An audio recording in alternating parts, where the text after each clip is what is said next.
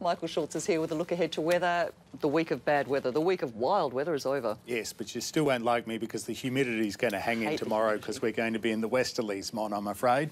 But over the past 24 hours, the lightning was far more spectacular than the rainfall figures.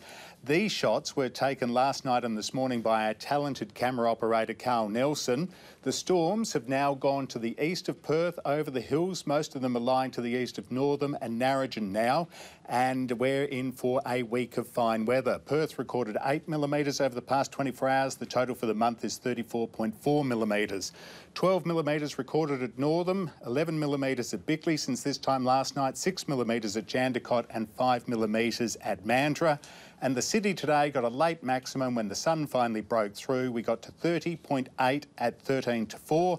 The overnight minimum was 21.4 at 27 minutes to 8 this morning. The weekend forecast coming up shortly. Some spectacular shots there from Carl. Do we get to see more later?